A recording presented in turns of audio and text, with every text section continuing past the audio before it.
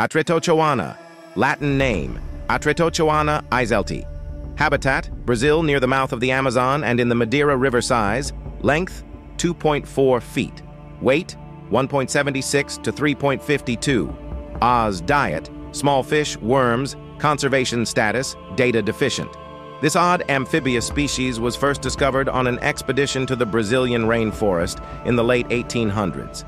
But most people had never heard of them until workers found 6 of these bizarre, eyeless creatures in 2011 while draining a portion of the Madeira River, a tributary of the Amazon, for a controversial hydroelectric project. It's also known as the penis snake, and it's easy to see why.